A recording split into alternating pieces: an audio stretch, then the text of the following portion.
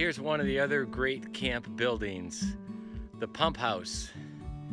It's just a small little, basically a little tool shed. It's here in center of camp. If you look to where Fenimore is now, it had been right off the corner of the porch at Fenimore originally when this place was built. We moved it after the dining hall was built to make space, and we changed its function. So it's called the pump house because when camp started, there originally were pumps in there and a big water tank outside. Some of you remember that big green tank.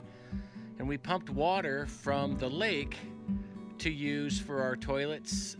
I suspect they used it originally for everything, but we used it for our toilets for years until we transitioned out of that.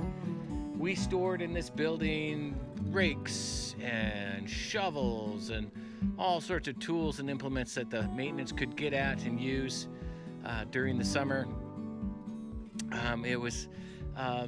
It was kind of cold and dark and wet inside there, and so we moved it here. It became the store in about 2005 or 6. No, probably about 2009. And so this is our lovely little store. Replaced the dollhouse. Some of you remember that building. But in here, kids will flock here after dinner. They'll stand in line because it's so small. We can only have 4 or 5 in here at a time. Normally be set up with t-shirts and boxes and all sorts of camp wear.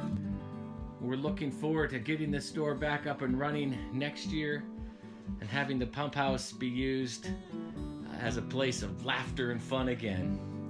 So not much else to say about this old building.